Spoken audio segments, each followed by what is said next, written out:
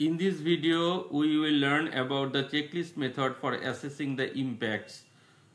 As we know that environmental impact assessment consists of three steps: impact identification, impact prediction, and impact analysis evaluation or assessment for determining whether the impacts are significant.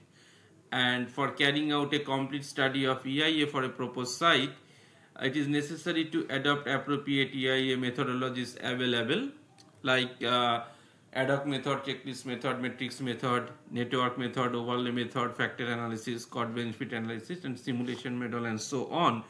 In our earlier video, we discussed about the ad hoc method, and in this video, we are discussing about the checklist method. So checklist method are the standard list of environmental parameters to be investigated for possible potential impact associated with the particular project to ensure that there is no potential impact is overlooked. So the evaluator can need to just tick mark against each environmental parameters for adverse or beneficial or no impact due to the proposed activity, and so it is a qualitative method. And the method is frequently used for screening and scoping stage of EIA, and this is the formalized version of ad hoc approach. So checklist method are of four categories: simple, descriptive, scaling, and weighting. And the simple checklist method merely represent a list of environmental factors in 1, 2, 3 like this, and address the nature of impacts either in yes or no, or negative, positive or nil impact, or adverse, significant or neutral in opinion. So broadly, environmental factors might be affected by the proposed project, generally be air, environment, noise, water, soil environment, biodiversity, corporate environment responsibility, green belt development, socio-economic studies, waste management, like that. However, no information or guidelines are provided on specific data needs, method for measurement, or impact prediction or assessment. So it can give an idea about the type of impacts like short term, long term, reversible, irreversible, etc. So this is an example of checklist method with respect to thermal power plant during operational stage. Here you can see that transportation of coal is a negative impact, and discharge of water is negative impact, ash management, air pollution is always everything is negative impact. But in case of green belt development, extending hospitals to the nearby villages or faraway settlements, these are providing nutritious food to the nearby schools, is the positive impact. Now this is another example of potential impact of a road project. Here you can see that the two likely impacts column is there, one adverse and beneficial, and then short term, long term, reversible, irreversible, local or wide under adverse, and short term, long term, significant and normal is under the beneficial column. And you can see in case of fisheries, this impact is adverse, long term adverse impact, irreversible, and local if the part of the fisheries is get filled up due to the project. So it is a long term impact and irreversible, but however it is a local impact. And in case of, you can see that the agriculture, so it can see that that is a short term, it is a short term, and normal impact is there. Socio-economic is long term, and normal, positive, beneficial impacts is noted. And this is another example of township projects. The mainly social environment, living environment, water environment, or water air quality is further classified into different impact factor. In case of air quality, in case you can see that the particulate matter, dust particulate matter is during the construction phase is obvious effect, because solicitor is obvious effect, and during the operational stage it is slight effect, but in case of gaseous oxides, gaseous pollutant, you can see that during the constructional phase it is a slight effect, but the operational phase it is usual effects. So the second type of checklist method is descriptive technique method, and it is an extension of the simple checklist. Identified parameters can further classified into subclasses such as present status, area or number of people affected, effects on population. And beside identification the environmental parameters, descriptive checklist contains guidelines on how to measure data on particular parameters, impact prediction and assessment. Descriptive checklists are excellent for describing comprehensive list of impacts and are widely used in environmental impact studies. So this is an example of descriptive checklist. You can see the air quality, water quality and noise quality is further subclass into the present condition of in case of air. So particulate matter, PM10, 2.5, SOx, NOx, you can be measured for the for present condition identification through baseline data collection, area to be affected, number of people to be affected. This has to be collected. So these description are required. And the previous example we have seen in case of thermal power plant and at operation stage. Here you can see that impacts against the parameter is written in terms of health impact actually. So transportation of coal can cause respiratory and skin disease, whereas solid waste, ash management also. In case of, you can see for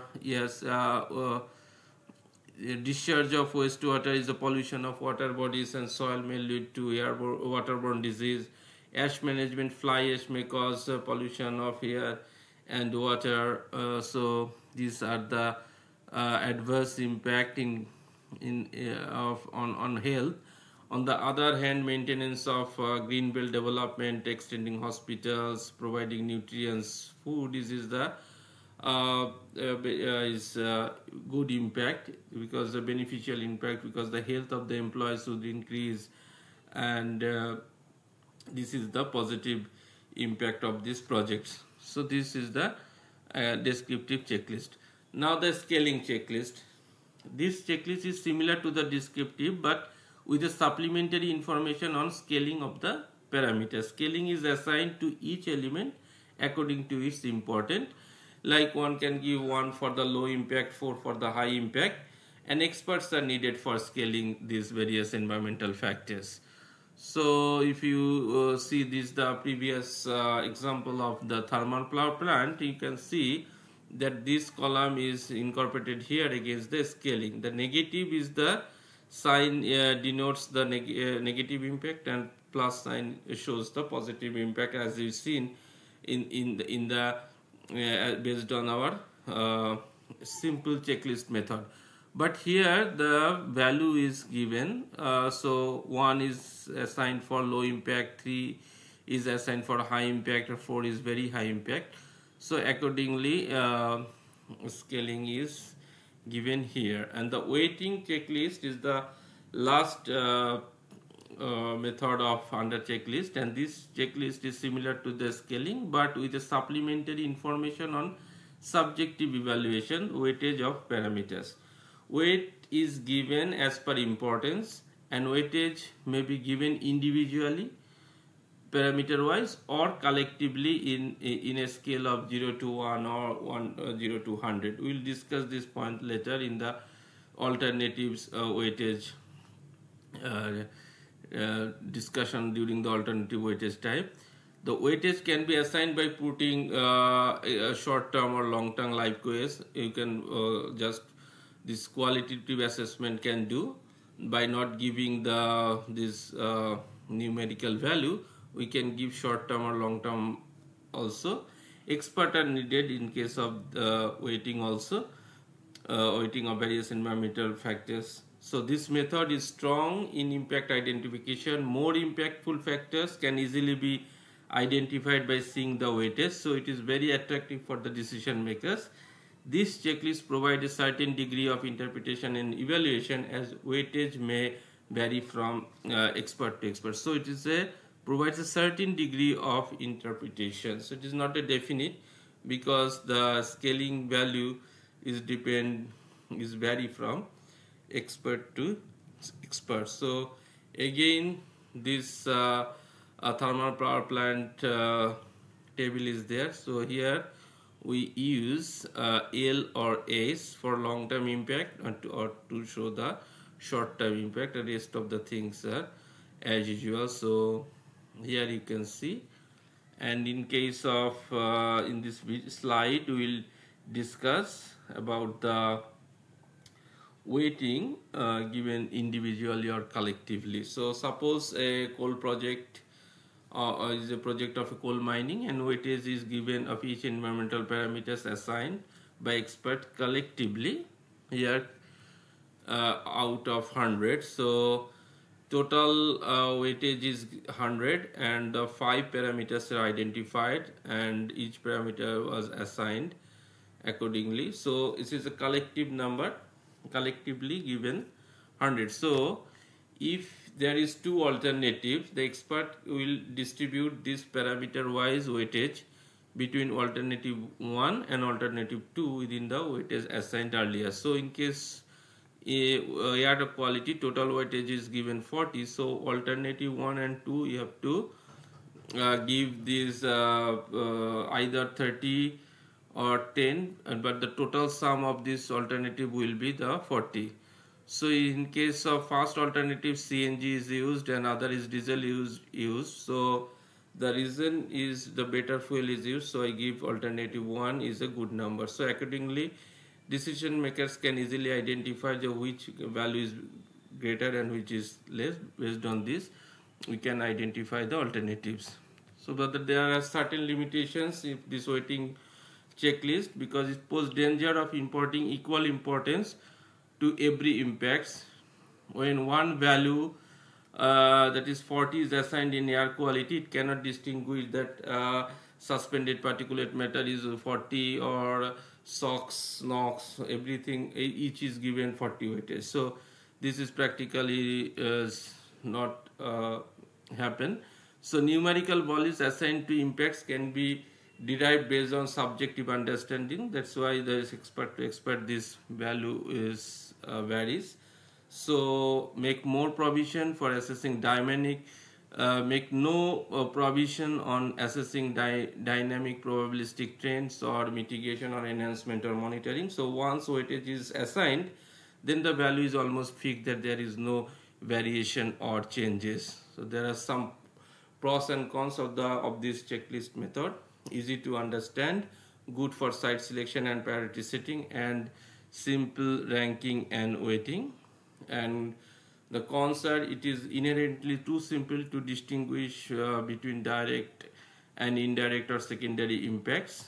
With this method, it cannot be said whether the air pollution can cause ozone or smoke formation. So thus this cannot help to identify all the significant impacts. So it does not show the cause effect linking between action and impact. So, and sometimes it is cumbersome because the list may be exhaustive if you want to take all impacts, so the list is very big. So the process of incorporating value is controversial, because from some expert to expert it may vary. So some expert can challenge it on weighting given. So this is the cons.